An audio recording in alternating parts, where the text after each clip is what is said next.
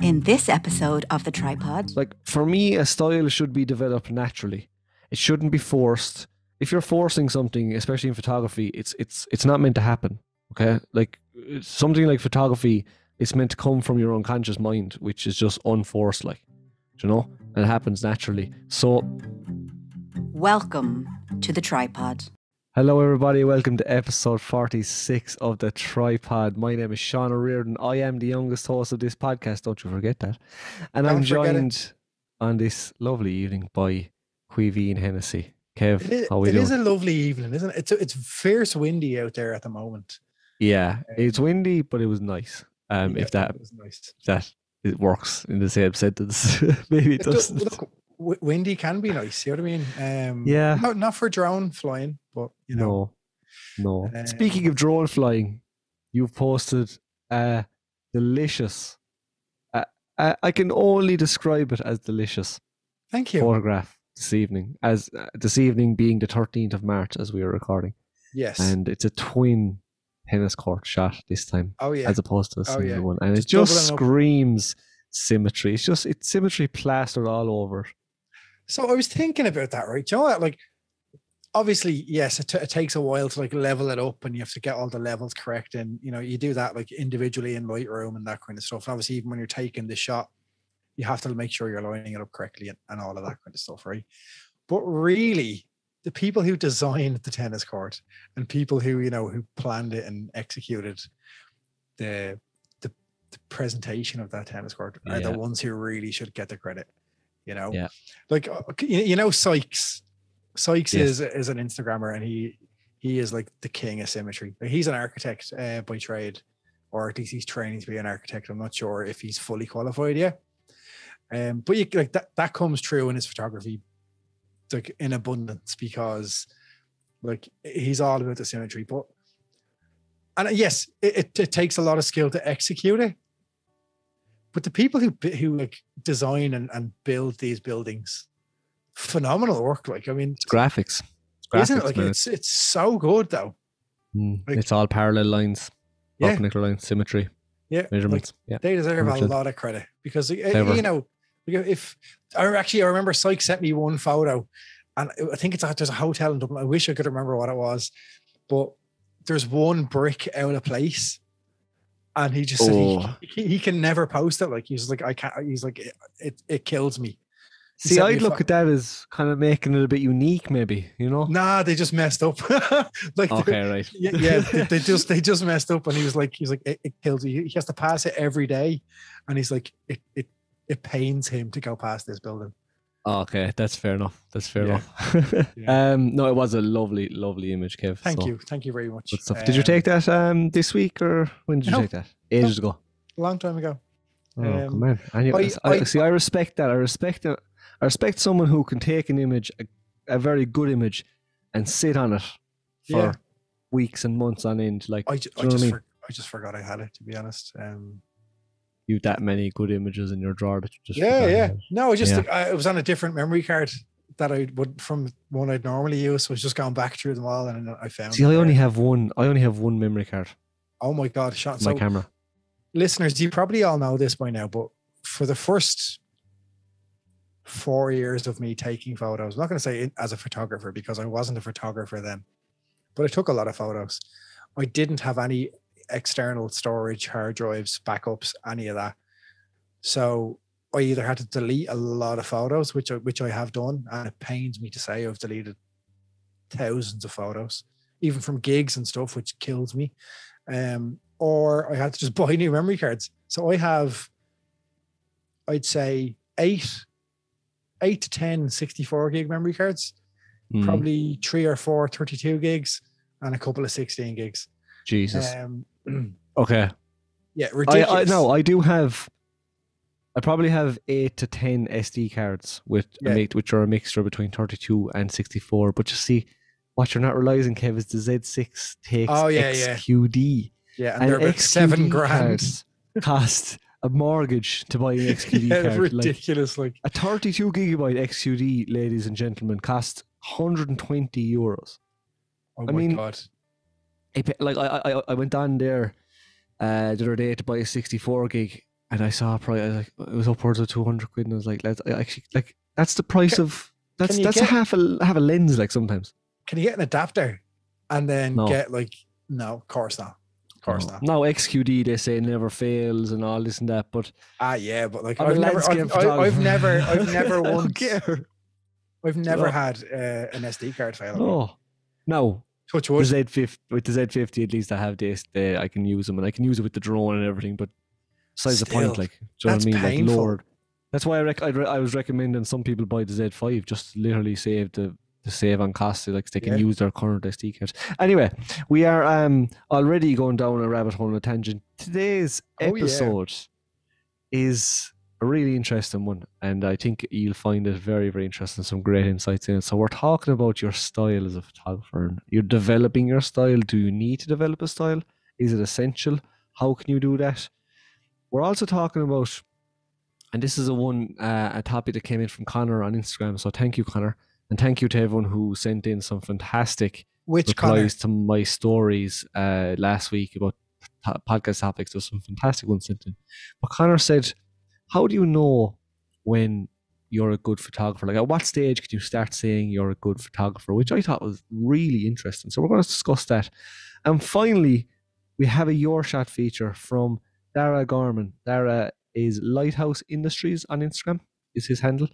But fantastic wave image they're taking in the recent storm. So jam-packed episode, which I really think you're going to enjoy. Oh, yeah. Kev, strap yourselves in, lads. We're just going to jump straight into it. Style. Do you have a photography style? Me? Yeah. I have many. No, so like it's something that I don't feel a style would suit me, if that makes sense. I know that might sound really weird, right? But I'm going to elaborate. I shoot a lot of stuff. Obviously, I did shoot gigs. We won't get into that too much. No, we won't. I take portraits. I take landscapes. Drone shots, photographs of my animals. As we've said before, I just love photography, and I don't think I could find a style. Obviously, that would suit a lot of genres. And then even at that, I tend to edit, and I've only noticed this only recently as well. I tend to edit like based on my mood, and it's not even planned. Yeah. You know, like, so like if I'm in like a really, really like, you know, the tree shot I posted there last week. Yeah. And it was quite vibrant and quite colorful. Like that's not the norm. I was obviously particularly happy that day. You know what I mean? Like, and that like comes true in the shot. And then if I post like a black and white, maybe I'm feeling a bit like not moody. I don't really do moody too much. Like, but I think how I'm feeling depends on how I edit a photo, which is mad, but it's also totally understandable because as an artist, I hate that, but yeah, it's a thing. What? It's a thing. Yeah. As an artist, like that's for those of you who are not watching it, Kev had the inverted comments. I went with it. Yeah, like as an artist, like that's how we express ourselves, isn't it? Through our photography. So like you're after touching on something very interesting there already about your editing style depending on what mood you're in. Absolutely. I think that's a huge factor. I've never even thought of that. Really? And I don't think I work that way, because really nice. Because I edit to suit the photograph, like not the mood I'm in. Yeah. That makes sense. Like I some photographs sit well. Like I honestly think that photo you took, it suited it being so vibrant because it had a lot of sky in it. Like, so that blue really popped, and even the oranges on the tree, or the, you know, you kind of had a bit of crushed blacks in there as well. Yep. That suited that scene. So regardless of whether you were happy or not that day, that just suited that scene. See, the thing is, I was gonna do that in black and white. Yeah.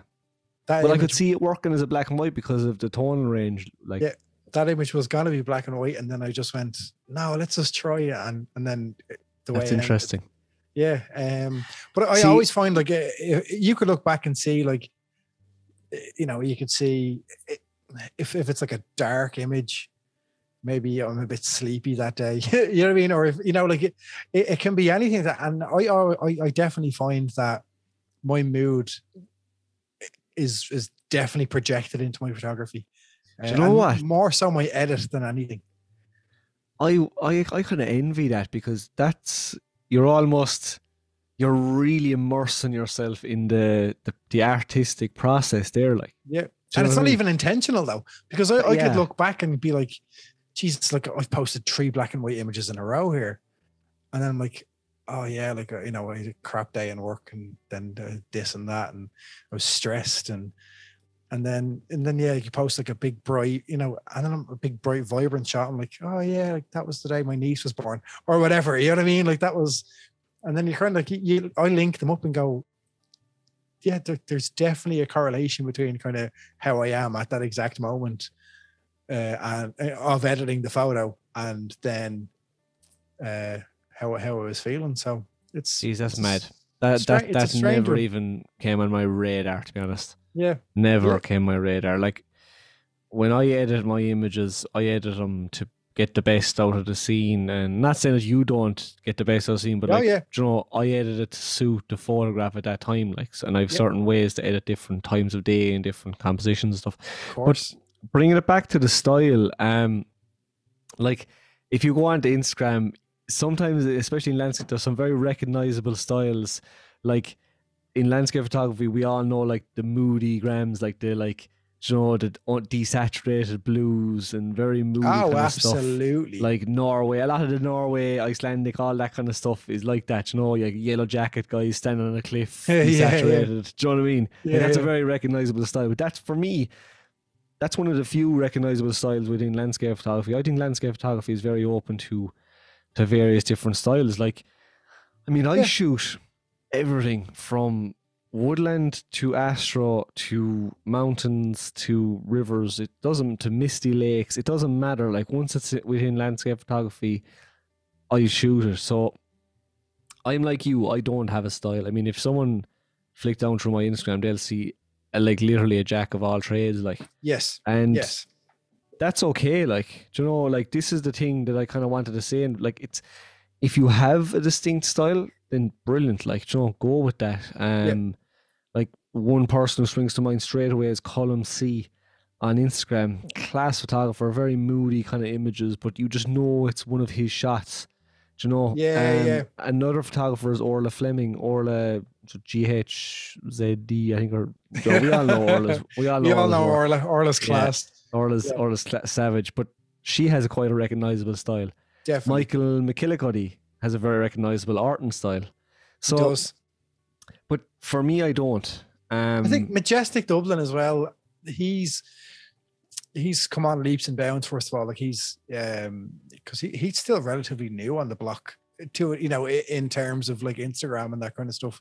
Yeah, and he's just like, honestly, talk about putting the work in and really kind of developing his own style. And yes, he's obviously a fan of the Orton effect, but he does it really well because you don't really see the Orton effect on like street photography and on like cityscape. No. But he does it quite well, and he has a style. Like, put it this way, if you're scrolling through Instagram, it's his shot before you see the name. Paul Burke. Paul has a very recognizable cityscape style. Like, he shoots around Dublin. If anyone doesn't know Paul's work, phenomenal. Like, Paul's work is so good. Neon blues, reds. His editing style is so cool, and you'll always know Paul's images. Same with Neville, Lawless Ireland. 100%. His no levels work. So when he was going through like that, what's the name of that film that bloody blind boy is constantly talking about? Blade Runner. When Neville was going through his Blade Runner phase, dear God, like those shots, man, were I've never seen Blade Runner. I've never seen it, but that's exactly how I visioned it even before I'd seen it. You know what I mean? Like, because of how blind boy would speak about it. Like Neville, Lawless, they were so good. Class. But like, so is it fair to say that, and I think this is fair to say, that within different genres of photography, it can be sometimes easier to develop a set style? Like, yeah, I would say so. And I'd say maybe in certain genres of photography, it's important to maybe try find a style. Yeah. Like if you look at Rachel Tallybert, like she has absolutely nailed down her style. Seascapes. And it's top of the class, like phenomenal, Yeah. 100%. Unrivaled in my opinion. And I think that's why she's unrivaled, because she has her style, she does it perfectly, and she executes the shots perfectly. And then I think in like street photography, that's a different ball game altogether. And I think for you to stand out, because street photography can be deemed as easy because kind of anyone can take photographs on the street. You don't necessarily need like a tripod, you don't need filters, you don't need to set up. A lot of it is just kind of snap and go to an extent. And to try and develop your own style is really where you will stand out apart, over other people. So I think that's where it becomes quite important to have a style. Yeah. Agreed. With landscape photography, I think you could almost hamper your creativity, and you could almost having a style could become a hindrance on your photography. This is so true, right? And I'm actually glad you mentioned that, 'cause you could actually hamper your opportunities to shoot. I think is landscape photography, like, as an overarching genre, it's probably the only one that has so many different little subgenres. Yeah, does that make sense? So like, absolutely, within landscape photography, you have astro, you'd have woodland. Let's say you could have mountainscapes. Do you know what I mean? You have all these different genres, almost within landscape photography. Like landscape photography is fairly broad when you look at it, because you can even include seascapes in that. Yeah, seascapes. So maybe that's why you don't have a set. Some landscape photographers don't have a set style, but you see, like, a style. I think when we hear the word style, we automatically think of a certain look in our head, don't we? Yes. Yeah, so absolutely. A style could be a genre. Do you know what I mean? Yeah. So like, if you're starting out as a photographer, I think it is very important to try out different genres and different genres, different photographs. Just take any image you want. And like, for me, a style should be developed naturally. It shouldn't be forced. Yep. If you're forcing something, especially in photography, it's not meant to happen. Okay? Like, something like photography, it's meant to come from your unconscious mind, which is just unforced, like, and it happens naturally. So when you start, you might find yourself slowly then gravitating towards a certain genre or certain style of photograph that you like. And like, don't question that. Just if that feels right, just go with it. Do you know what I mean? And then you might start to develop your style. Yeah, I mean, like, definitely having a style in mind, or like trying to achieve a style, or having that as like, you want your photography to be recognizable as you, is nowhere near a bad thing at all. Like, that's fantastic. But just don't let that limit what you're going to be shooting, because it can hinder you then, and it can kind of take the fun out of it sometimes, and we don't want that. Yeah, that's one thing is probably tough, especially in these times, if you had like a set style that you obviously can't shoot since the pandemic started. Like, that would really, but that's and that's a good point. So your style shouldn't put you into one box, and you can't leave that box. Absolutely. That's interesting. Yeah, that's interesting. Like, I'm trying to think of it from a concert photography point of view. Yeah, I was about to ask. I think there are a few, like, and look, there are people I've mentioned on the podcast before, so I do apologize. I mean, and it's not just because they're my mates, it's because they're people I look up to because they're fantastic photographers. But like, it's Ray Kyo again this time. Ray is class though. His stuff is like, is Ray definitely has a style, and like, I can spot a Ray shot from a mile away, and that just goes to show that it's him, and that he has his style nailed down. But like, if you look at the likes of like Roisin, for example, like imagery by Row, imagery.by.row is her Instagram name. Roisin Murphy, her style. So she does a lot of portraits as well as like a lot of artist portraits, as well as live stuff. Her artistic portraits of musicians, I feel she has that style nailed down. It's just really clean, really clear. You know, it's hard to explain, but once again, when I see a shot, I kind of go, that's got to be a Roisin shot. Roisin's class. She's so lovely. So that is when you have a recognizable style, when someone can see your photograph and know who took it. Like, yeah, do you know what I mean? No, maybe I don't think I have a style. But I don't think you do. People told me that when they've seen an image before, like let's say maybe on a hub or even online or something, before they see the name, they knew it was taken by me. Really? So, yeah, which is interesting. Now, I'm always a big fan of like bigging you up and, you know, complimenting you to the hilt. Because I love you. I don't think you have a style, but I'm not going to say that that's a bad thing at all. Okay, I do. I'd agree with you. Maybe your woodland photography has a style, and I think you've got many styles actually. That could be the reason. Yeah, when I was trying to think, I was writing down stuff today, kind of gathering my thoughts on this topic, and one thing I would say is that I don't maybe have a style, but I do have a certain set of conditions I love to shoot, and a lot of time that's kind of the kind of golden hour landscapes, really nice. I love to use light, like, and I know that sounds really cliche in landscape. You're a big fan of side light, aren't you? Love side light. Anytime I see any shot with side light, I think of you. Yeah. Like no matter who's posted it or no matter where it is, I think of you when I see side light. It's the most underrated tip I can give any landscape photographer, like especially when they're starting out. Okay, because we don't know how to control the light. We don't know how to exposure blend. Position the light to the right or the left of your frame. You don't have a big fireball in your shot, and you have this beautiful light coming in. So yeah, I love using side lights. So that would be I think one quite a recognizable style for me. And I love mist and fog.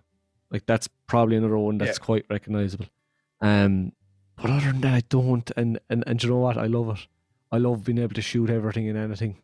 Do you know? Yeah, I'm a big fan of that. Like I just think, like as I said, you know, if you have your style and it works for you, happy days. Yeah. You know, and if it's not limiting you at all, deadly. Like that's a massive bonus.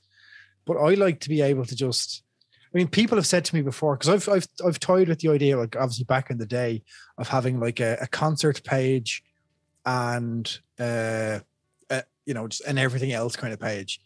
And a lot of people are like, no, like they love the unpredictability of my Instagram. And I'm like, yeah, right, fair enough. 1 minute it could be a cat, like the next minute it could be Billie Eilish, like. You know what I mean? But like so many people said, like, no, don't do it at all. Like they love that. And I'm like, yeah, all right, fair enough. Because like, you know, it's just, once again, even like depending on, like, look, take away the last year because without gigs, but even when I had gigs, like, even if I was going from posting like there was no structure to what I was going to post. Like there wasn't like, oh, I'll do a gig, then a person, then a bloody, you know, a landscape shot. It was just like, how was I feeling that day? You know, what, you know, and I just post what I kind of felt like posting. It was never, and it still isn't like what's going to get more likes or whatever, because strangely enough, landscape photography gets more likes on Instagram than like concert shots. Does it? Yeah. Interesting. But I get more pleasure from a concert shot. I think that's because the majority of the community, a lot of the community is landscape photographers. Of course, you know? Absolutely. But bringing it back to the style, like what I'd be saying to photographers is like, don't worry if you're not developing a style. Like what I would be more concerned about for a photographer is developing a sense of ability. So what that means is learning about compositions, scenes, skills that you get comfortable with. Like that should be your priority. And like as a byproduct, then it's like running, right? Or it's like training. Okay. The most beneficial thing from exercise and training is the endorphins it gives off and how happy it makes you. A positive byproduct of that is that it gets you fit and your body looks good. Okay.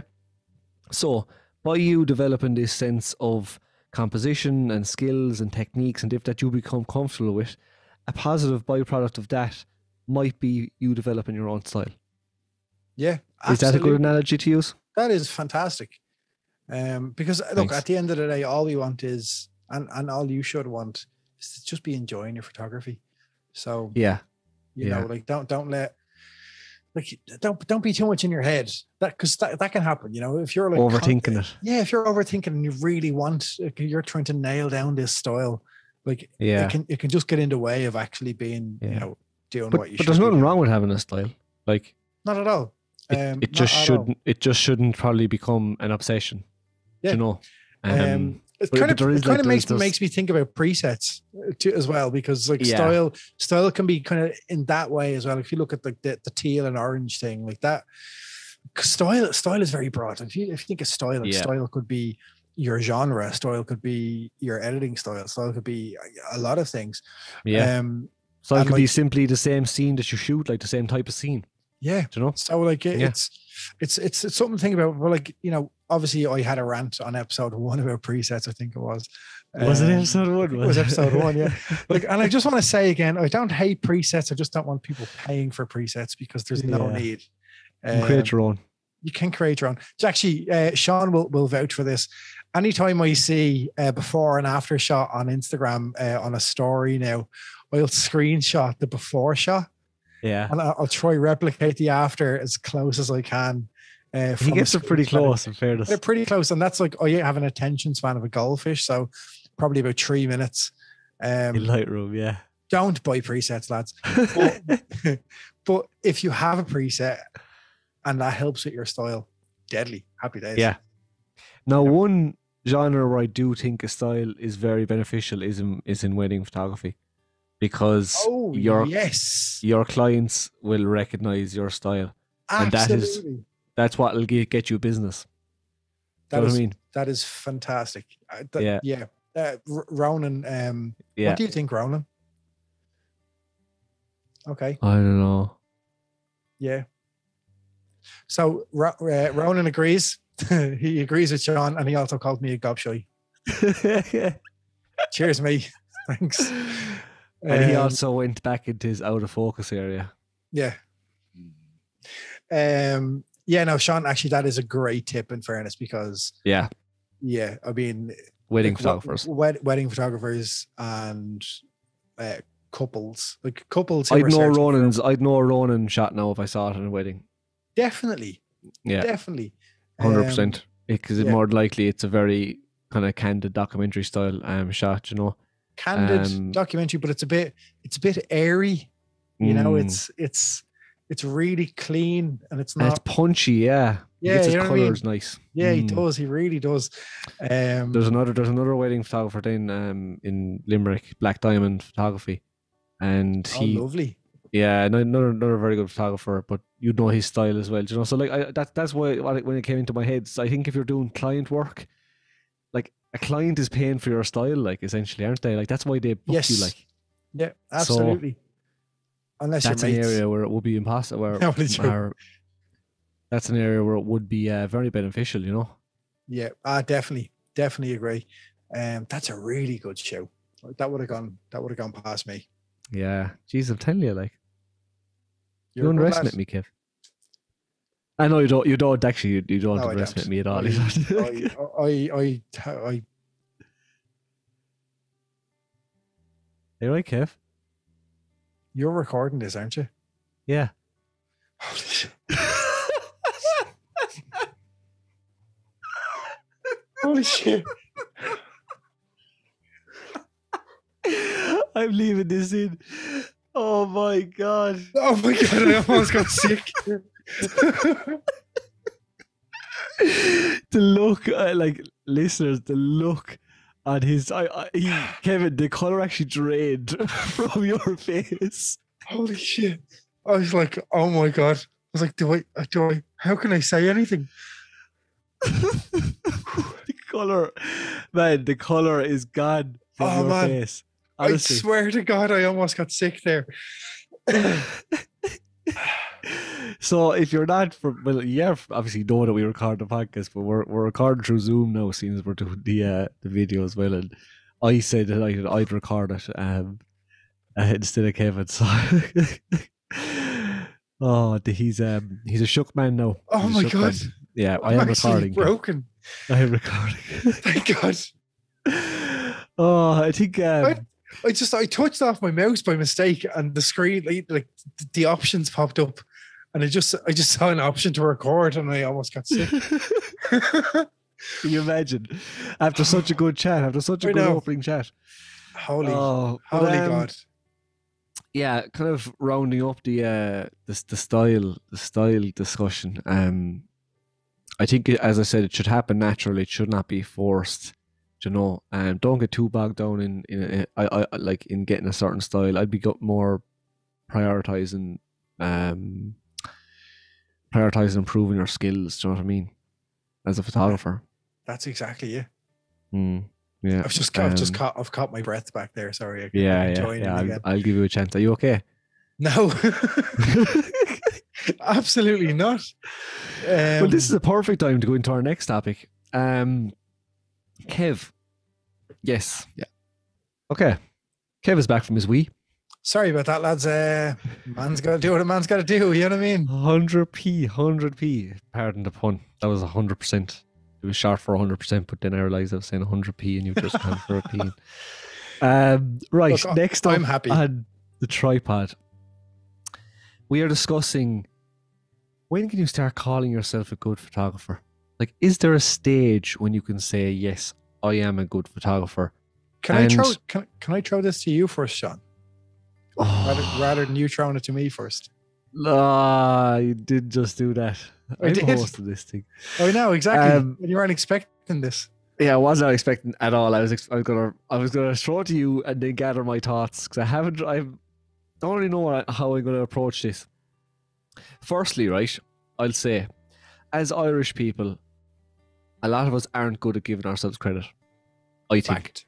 Firstly, we are afraid to give ourselves credit for fear of sounding arrogant or cocky or whatever, what have you. So I'll come straight out and say it. I'm a good photographer. Yes, you are. I know I'm a good photographer because I put a lot of work into my photography. And I put hours into my photography, like countless hours. People don't see the amount of work that I put in. And I have taken images that I know people like, which kind of reinforces my thought process that, okay, maybe I'm doing something right here. Yep. I've gotten jobs from my photography, which is another thing that might kind of, say, okay, well, you were doing something right here as well. And I've seen other people's work, and I know that I'm kind of on the right track, and it just feels right, Now, for fear of you all saying, oh, Sean is one cocky bastard, okay? Well, you see, in fairness, Sean, you're only saying stuff that I would say about you. So, like, don't worry. No, but I think as people, we should be able to say this, like, Now, the question was, when can you start saying this, or how do you know that you can start saying this? Well, for me, like, if it comes to a stage where you've put countless hours into something like photography, you're going to get good at it, okay? And it's as simple as that. If you're doing the right things, which is upskilling, learning, studying other people's work, reading, watching YouTube, okay, all those things, then you will become a good photographer, all right? The caveat with this is that there's no finish line. So it's not that... Absolutely. Yeah, it's not that, okay, Sean's a good photographer now, Kevin's a good photographer, Ronan's a good photographer, whoever. That's it now, you're done. Yeah, like Sean's made it now. Like he is the photographer. Yeah, he has no learning left to do. No. Like, there is so much that I have to learn and that I have to upskill in to further myself. I feel like I've hit a plateau now at the moment, so I need to find how I'm going to hit that next level. Do you know what I mean? How do you know you're a good photographer? When can you start saying that? I hate to say it, but if people tell you online that you're doing something good, then yeah, like, not reading too much into the social media side of things. Like, as Sean Tucker said, there's cats on Instagram getting millions of likes. Doesn't mean it's a good photograph. Oh my God, I saw that the other day, and that was doesn't mean it's so a good true. photograph. So true, man. Do you know what I mean? But if we read into the like situation, then yeah, it is good photographed, which obviously that doesn't work. But if people tell you your work is good and if you start building traction online, then likelihood is if you're in photography, then you're doing something right. Yes. Yeah. Do you know? I would absolutely agree with that. And on the flip side of that, so like I always second guess my work, like constantly, which is strange because, most people who know me know that I'm like very blasé about most things. But it came up like there was a topic I was listening to a Clubhouse conversation the other day. Can't remember who or where it was or whatever. They're talking about competitions and would you ever enter like your photography into a competition? No, I didn't speak, but I was like, no, I wouldn't, because I don't think, like, sometimes I'd think like my work wouldn't be good enough, because I would always second guess my work, always. Yeah. And then this even boils back down to, like, I think it was episode 1 again, or maybe episode 2, where he spoke about printing, and I was like, I don't print my work at all, because like sometimes I don't think it's good enough, and like if people ask me for a print, I'm like, yeah, I could do it, but I don't. And it boils down to me like just kind of second guessing my work, which is mad, because I know deep down, like I know I have an eye and I'm a good photographer. Yeah. And I've put a lot of work into it, and I've watched YouTube, I've learned a lot, I've spent hours, just playing around with stuff on Lightroom and trying different things. And Ronan has taught me an awful lot. Like I spent 2 days out with Ronan at different points, and like invaluable the stuff he taught me. Yeah. That it's definitely improved my photography. And like I know that, yeah, okay, I am actually quite a good photographer, but it's just the doubt does creep in. And yeah, like it's very rare that I'll actually like kind of pat myself on the back and say like, okay, yeah, you're a good photographer. Which is we should be able to do that more, especially now. Like, like give ourselves a break. Like, do you know what I mean? Just give us a pat on the back. Say, look, you're doing okay. Yeah, that's it. Like, if you're sitting down on the couch and you're thinking, God, it looks okay outside, I should be out taking photos, but you don't feel like it, that's okay too. Yeah, and like I'm the first to commend like other photographers if they're doing a great job. And in fairness, like the support I have online and is phenomenal. Like it's phenomenal. I mean, the support that we get through the community, because look, the community that we're in, they're all sound, aren't they? Yeah, like, they're absolutely bang on. And this is the thing. There's an awful lot of very good the good photographers in the community. I think this is the point I'm trying to make, is like, where that self-doubt comes in. The self-doubt comes in because you start comparing yourself to all the other excellent photographers that are in the community. Absolutely. Do you know what I mean? Absolutely. And it's about striking that healthy relationship or healthy balance between recognizing how good these photographers are, but also recognizing that, okay, well, you're doing something right as well. You know what I mean? Absolutely. And people will tell you, where you're doing right or wrong. And it is, I mean, it is a journey as well. It's a never-ending journey at that. So, like, you do have to realize that people are at different points in their journey, and people maybe excel faster than others in the journey. Yeah. But that's not saying, if you're doing it a bit slower than others, that you're not good at it. 100%. You'll get there. Like it's you put the work in and you'll get there, because it's you can tell if someone has an eye for photography from the get-go. Yeah, like, you can. Literally from the very start, people who are just uploading photos from a phone, you can tell that they have an eye for photography. That they can capture something that maybe other people would not have seen, and that's what differentiates them from just being, a snapper to a photographer. Yeah. And then it's all about kind of what you learn after that then is kind of when you can start saying, okay, I'm a good photographer. Like I know, look, I host a photography podcast.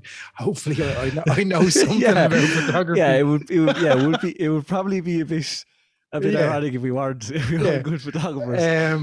But I think what you said is absolutely right. Like, don't be comparing yourself to someone who's further along the journey than you, and that doesn't necessarily mean they've been doing it longer than you. I mean, it just means that they're at a certain point that is different than you, and that's absolutely fine. You know, it's all about just traveling along the journey and make sure you kind of stay on the tracks. I'm going to throw the cat among the pigeons here in a second. Because photography is quite subjective. Yes. What do we determine as good? Inverted commas, good. Is good sharp? Do you know what I mean? Obviously all the kind of basics of the photo should be in focus. Do you know what I mean? Yeah. I would say there's definitely a couple of boxes that need to be ticked. Yeah, I think in focus is a must. Yeah. It has to be pleasing on the eye. It has to be. I mean, that's the thing. You could have a really sharp, perfectly executed shot of something that doesn't look great, and then is that it's a great photograph maybe, but is it pleasing to look at? It's so weird. Photography is so subjective. It is, because you have pleasing images like a serene lake scene behind me, and then you could have an incredibly moody black and white image that has this fantastic compositional elements and tonal range, and to me that's an excellent photograph. Yeah. To other people it might not look pleasing to the eye. It's funny, right? And I don't know, does anyone else notice this? And to the untrained eye, I think that's the politest way of calling people who don't do photography. Absolutely. Just the untrained eye. That's not an insult to them. It's just that they're not aware of the kind of the thought process that we're aware of. Yep.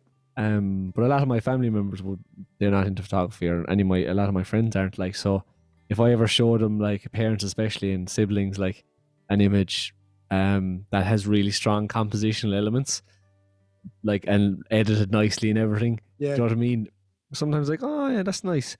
And then I could go out there with the drone and literally just point it in one direction, take a photo, that's unbelievable. Yeah. Do you know what I mean? Yeah. Or I always find as well, as you said, the untrained eye, they will always be gravitated towards super saturated shots. Color. Yeah, they color, love it. Yeah. You know what I mean? It's so purple, it's black. On the yeah, and that's oh my god, that's a great shot. You know what I mean? Oh wow, all right, Ma, relax, will you? For God's sake. Yeah, it's funny. See, this is where it comes in.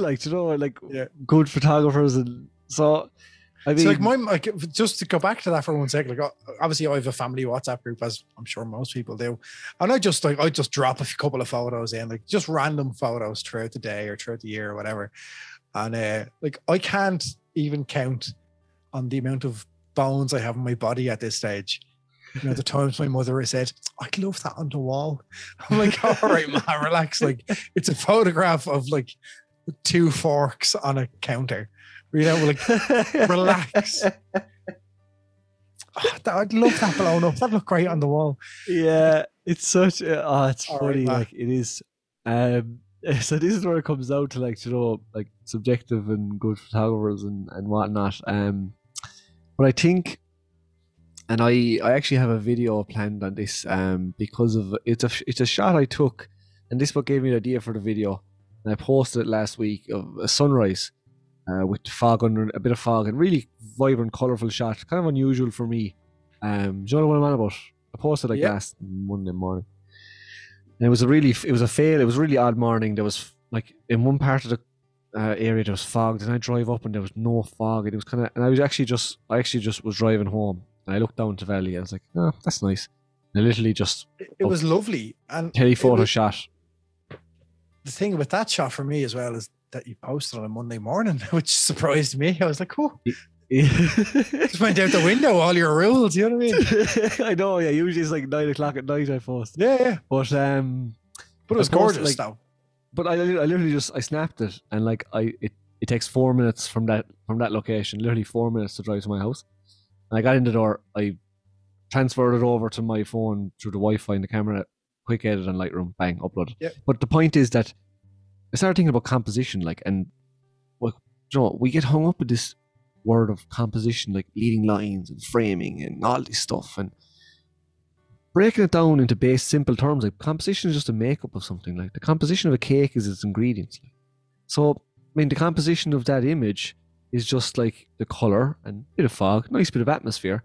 And I suppose there's a layer or two there, but it's not like fundamentally like the best compositional image I've ever taken. But I was like, do you know what, Sean? Give yourself a break. Like, you know, it's a nice photo. So, but even at that, I think it did kind of abide by like the rule of thirds to an extent, because you've got like, you know, you've got like certain layers in the first third and then other layers in like the third. Yeah. But I think that was just nature kind of being sound as well. Yeah, I think so as well. And in fact, I shot it like 200 mil helped as well. Yeah, of course, with the compression. So, I don't think you should get bogged down by that either. That's interesting. So maybe that's how you kind of know when you're at a good enough stage of photography that unknowns to yourselves, you pick out these images that kind of are compositionally okay without kind of thinking too much about it.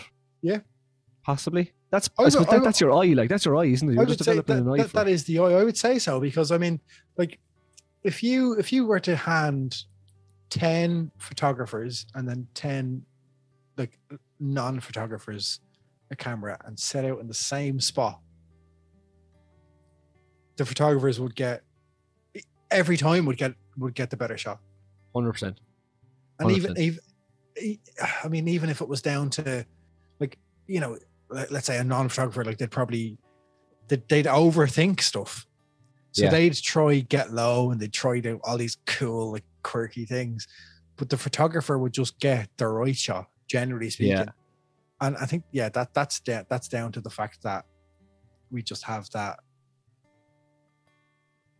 eye and we have that, you know, ability. A thought process. Exactly. If every beginner photographer, including me, always like goes down really low to the ground. Absolutely. The tripod doesn't extend past the first column. Yeah. You know, but that's an interesting. It's an interesting topic. Like, there's no real. It's a hard one. Connor's specific question was, how do you know when you can start calling yourself a good photographer? And I suppose it's kind of a combination of a couple of different things what we've spoken about, you know. For me, a big one now would be if someone wants to buy your print. I think if someone wants to buy a photograph and put it on their wall, then you're doing something okay, like. Yeah. No, yeah. Not your mammy now, like, you know, someone outside of your family. Mary Hennessy is she's a fiend for my prints, man. Like, honestly, swear to God. She's like, by the sounds of things, like, she just wants a wallpaper of every photograph I've ever taken combined to one roll and just put up along the mantelpiece. But no, like, I think that you're absolutely right there. And we said this again at the very first episode. If someone wants to buy your print, let them. Yeah. let them. You know what I mean? Like, 100%. They're coming to you. Like, I've honestly, I've not turned down, but I've like refused or not followed through with loads of print requests. That's ridiculous. Mad. Like, here, no, I don't want your money. Thank you very much. Do it. If someone says they want to print, do it. Because A, that means they love your photo so much that they want to hang it on your wall. Yeah. And B, you can make money off your passion. Just go for it. Yeah. It's like, I wouldn't set out to sell prints. Like, some people will, and that's absolutely amazing. I think they deserve to do so. But if someone reaches out to you and says, can I buy a print of this photograph for this? Go for it, man. Yeah. Absolutely. Yeah. Dead right. So that's kind of how you know you're doing something right, you know? There's no set answer for it. And what I would say, I can't stress this enough, have confidence in your ability. Don't be afraid to pat yourself in the back and say, okay, I'm doing a good job. Also, don't be afraid to reach out for constructive feedback. Okay. Huge point. Constructive feedback, because most people take constructive criticism, which I'm glad you didn't, because I'm not a fan of that term or that saying, because it's, you know, it's already kind of set up to fail. Like, that's a negative word, and I don't like that. Constructive feedback is huge, though. I mean, like, I seek that all the time. I mean, myself, Sean, and Ronan have a WhatsApp group, and we'd send photos in there constantly saying, what do you think of this? And it's not, give me plaudits. It's like, tell me, what do you think of this? Like, tell me, what do I need to do? Like, is there, are the highlights too high? Do I need to drop them down? Like, to have photographer friends and people you can bounce things off is huge, because sometimes you can get so caught up in an image. You know yourself, Sean, like you can get so like wrapped up in it that you think like, oh man, this is perfect. And you've just missed like one glaringly obvious thing. Yeah. And that's why it's great to have people you can bounce things off. So, do seek that. Like we have the Tripod community page for that as well on Facebook. Like it's so good for that. Like it's great. It's great for tips and all, but you can post up a photo. And if you say, can I have some feedback on this? Mm-hmm. Just see. Yeah. People will be honest with you. Like they're not going to roast you or absolutely. Yeah. You, because everyone's there for a reason. Everyone's at different levels, but they will give you honest feedback, and they'll say maybe you could try this, maybe you could try a different crop, maybe try Mark O'Brien. Exactly, crop master like Mark O'Brien loves the crop. But like that, for me, that's a fundamental part of photography, and it's one of the massive benefits of the community we have, that you have people there that you can say, here, any ideas, like any thoughts on this? Because I'm not, maybe I'm not too sure, or on the flip, maybe I'm too heavily invested and I think it's perfect, and it's probably not. So use people 100%. You have. 100%. That was a really interesting topic. Really interesting. Connor, thanks for sending that in. Which Connor was that sent that in? Connor. Oh my God. Did I put you on the spot? I'm sorry. Connor is actually head of a clothing brand. This is Connor. It's called Concord. Connor Donoghue, I think is his name. Yeah. All right, good man, Connor. It says Concord Donoghue. I'm presuming Connor. It's Connor Donoghue. Yeah, lovely. Connor actually, they kindly reached out to me that they want to send me an old hoodie. I'll take one too, Connor. Thank you very much. I'm a hoodie king. If you have any hats as well, Connor, let me know. Thanks, Sean, Connor, for sending that in. Answer the phone. I need to wait again. I'm sorry. It's I can't help it. It's okay. It's that point. For those of you that are still listening, Kevin stops or has to stop for a wee between 5 and 6 times per podcast. I'll now pause it, and when we return, we'll be straight back into the podcast. So, returning from round 6. I'm sorry, lads. Honestly, I do apologise. Hello again, everybody. Thanks for sticking with us. It's now time for the Your Shot feature from Dara Gorman. Dara Gorman, what a man. Lighthouse Industry, isn't it? Lighthouse Industries. Oh man, I'm on fire. Yeah. Did you just say you're on fire? I'm on fire. That's my favourite Bruce Springsteen song. Did you know that? Oh, yes. I love it. It's all for you. So, it's time for the Your Shot feature from Dara Gorman, Lighthouse Industries. I'm on fire. I'm only joking. Dara is a fantastic photographer. He does very nice seascapes now. And this particular image is of a wave breaking that he took in the recent storm. Okay, and there was some fantastic waves in the storm that just passed. So we asked Dara to send us on the image and a bit of a backstory behind it, along with the setting. So without further ado, Kev, I'm going to read out what Dara said. Okay? Can't wait. I love a Your Shot feature. So Dara's camera was the Canon 1DX, and he was using a 70-200. His settings were 1,000 of a second. He was at f5.6 and ISO 250. He said he was just trying to get it fast enough to capture the motion and also try to remove it from the background to add a little depth. Nice. Okay, so that's why he was using f5.6 to try and get a bit of a shallow depth of field. Yep. I find a place to lie or sit on a reef and pretend I'm a tripod. It was way too windy to stand up without getting blown about. This allows me to use manual focus. Okay, interesting. I don't use manual focus when I'm shooting wave photography, but that's interesting. I find autofocus hunts way too much with the sea spray. Okay, that makes sense. It would be a joy to use a tripod, But with gale force wind, it's not really an option, and having to hide your camera from the sea spray requires some quick action.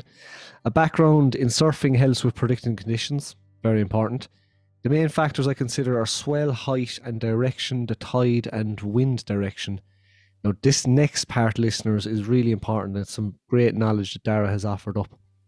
Also, the wave period, he says.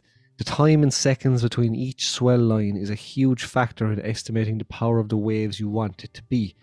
You want it to be 14 seconds at least, but get it around 18 or 20 seconds and things get crazy. This happens about twice a year. Okay. So that kind of knowledge is unrivaled, is it? Like that's insane. So he's on about the swell line. I assume that's the every 18 or 20 seconds, he says it gets crazy. So I assume every 18 or 20 seconds, a large swell of waves comes in. So you have the sea conditions in your location sorted. Well, about getting the right light.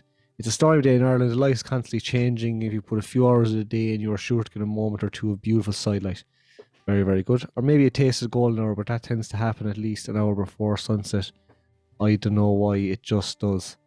Well, the golden hour, Dara, is the time before sunset and the time after sunrise. That's the golden hour, so that's why it occurs an hour before sunset. The problem with big swells with a high period is that they have huge lulls between the action. There are often 20 to 30 minutes of waiting, he says, which is often in hail or showers, exactly, to keep you entertained. This is when you adopt the penguin position. Okay. Oh, yeah. The penguin position. Okay. The penguin, Dara has actually told us what the penguin position is. The penguin position is when you place all your camera gear at your feet, camera at your chest, turn your back to the rain and hail, and hunch squat over it until the weather passes. Nice. Yeah. And he says after a day of this, all your gear is totally soaked with salt water, so it needs a good cleaning and drying out. That's about the height of it, really. A typical Irishman. Sure, that's about the height of it. Dara, thanks very much. And I'm looking at you. I have the image here on my phone. So, Dara, before I touch on the shot, because I want to, because there's plenty I want to say about it. That is a huge thing. I mean, I've heard, like Rachel said it before, like tripods can get severely damaged by the salt water and the seawater. So if you're out shooting waves and you're using a tripod, make sure you take your tripod apart, clean it, and get in all the nooks and crannies, because you don't want it to be like eroded. Now onto the shot. It's a particularly nice wave image, and it's the shape. It's phenomenal. Like waves for me, like if you think back from when you were on holidays as a kid, in like Portugal or Spain, and you were jumping into waves. Like waves are deadly anyway. Waves are just fun. Yeah. To capture a wave the way this wave has been captured, it's this almost has it's like someone whipping back their hair. Like it's like there's a full arch of the wave. It's almost like the wave has just stopped. It's almost coming in to like encapsulate something. Like it looks like it's almost about to close in and take. Like just like, oh, you're gone. See you later. I see that. That. And I love, it's the way it's breaking. So there's obviously a reef or some sort of an underwater section here. For people watching, we're probably gonna. Oh yeah, I'll overlay the image, Kev. Don't worry. Okay, it's for me like waves. It's class. It's very, very cool. Wave photography is phenomenal. So, isn't it? And it's not easy. Not easy. I think you're out in the elements. If you're like me anyway, you try find a face in the waves. I mean, that's just from speaking with Rachel again. And I mean, there's definitely like shapes in there that you can spot. It's something like Keane Ryan 92. Keane Ryan, yeah. His wave photography over the last little while has been nothing short of fantastic as well. Yeah. Like this is lovely, but this isn't about him. This is Dara's Your Shot feature. Yes, apologies, Dara. Apologies. No, in fairness, Dara, like this is absolutely delicious. Like the amount of different layers, even in this one shot. Like you've got the bottom right hand side. You've got it's almost like a cam wave. Like a wave you'd expect to see, and then it just kind of it's like a musical. It's like a song. It grows. What I particularly like. It's got this big moment, and then it's kind of just coming back down again. But it doesn't come down how it started. It comes down still a bit angry, and it's amazing. Go on, Sean. What do you like particularly? The way that he's processed it. So like he's made the background darker. So obviously the wave just stands out. Then I'm not sure how he done it. I'm sure it's probably through the range masking or something in Lightroom, possibly. Just pull a grad filter down maybe, and yes, that's probably what he done. So yeah, look, Dara, brilliant image. Thanks very much for allowing us to feature on the Your Shot feature. And yeah, nice one, buddy. Keep up the good work, all right? And remember, it's lighthouse.industries. Lighthouse.industries. Yeah, I'll have it up on the video, and for those who are watching it, you'll be able to see the image in full high res, crispy quality. Yeah, not just me like waving my phone at the screen. Yeah. That's all right then, Sean. Jesus, sorry. It's okay, Kev. It's okay. I'm only joking. We're only on episode 46. Yeah, sure. Look, by episode 120, hopefully I have it. Like, that's the plan. Or 36. No, 46. 46. Jesus. We're almost at the year. Crikey. We're almost at the year mark, lads. Wow. Which is mad. It's a that bit scary mad. To be honest. We'll have to plan something for the year anniversary. Absolutely. If anyone has any ideas, let us know. Yeah, Jesus, yeah, that'd be a good shout. Kev, this has been a delicious episode, as always. So this has been great. Me. Thanks for having me, Sean. Really appreciate it. Thanks for the hat. No worries. I appreciate that. That's my payment for this episode. No so worries. I believe next week I'm getting a hoodie.